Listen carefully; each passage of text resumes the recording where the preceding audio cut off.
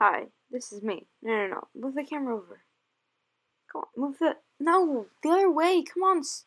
More. No, zoom out. Come on, zoom out. There we go. That's me. I'm Sydney.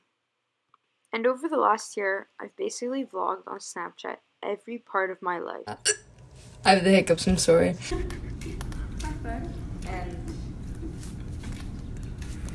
I think she's eating from her freaking head. So it's fourth period. We should be in math right now, but we're not. Okay then.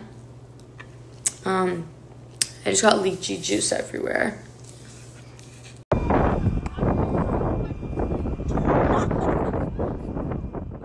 And I did all of this with one ultimate goal in mind. If I could make one person's day better, that would mean the world to me. And I know making an impact on one person's life would mean so much. And that was really all I set out to do. But since then, some things have seemed to change. You see, this whole thing was supposed to be a joke. A way for me to connect to my friends all around the world. A way for me to express myself and just be my funny, old, true, pure, natural self. But as months went on, people started talking about it and what I was doing. And it seemed like they were doing it a lot. People weren't just talking about the things I was saying or the things I was doing. It seemed as if people were almost talking about me, coming up to me in the hallways at school, texting me, thanking me. Just every aspect, people seemed to be appreciating me for something that I was doing. And then when I really came to think about it, it seemed as if I had already accomplished my original goal, the goal to just make one person's day better. But you see, I can't stop now. That's not just where I can stop. I can't just make a goal and just stop right after I achieve it.